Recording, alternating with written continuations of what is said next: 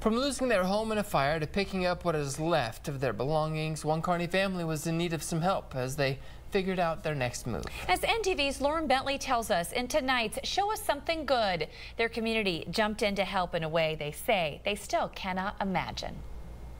Jumped up and opened the door and the deck was on fire.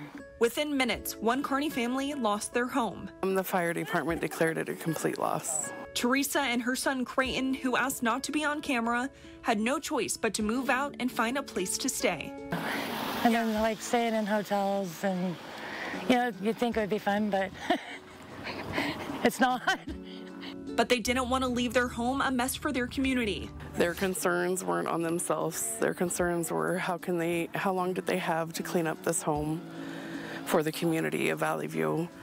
Lindsay Marshall, community manager of Valley View, says she knew right away that she wanted to help the family. I knew that this family deserved a blessing, and something just told me as the community manager of Valley View, it was my time to come through and do what I could for them. She sent an email to other residents asking them for donations, which continued to pour in through their office. I was overwhelmed, and I can't tell you how many times last week I just had happy tears come down my face to see not only my residents in the community of Valley View come together for their fellow neighbor. I also had local businesses reaching out, offering clothing, any and everything that could help this family.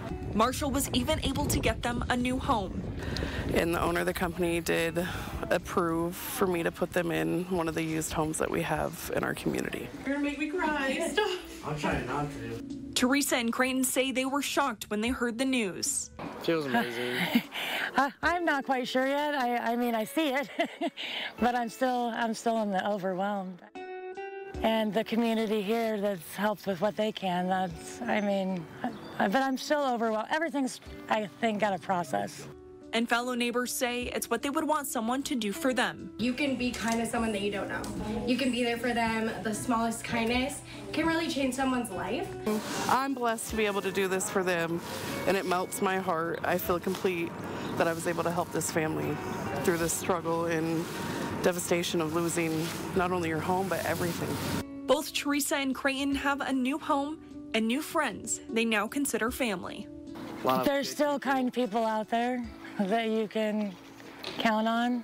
Showing you something good. I'm Lauryn Bentley.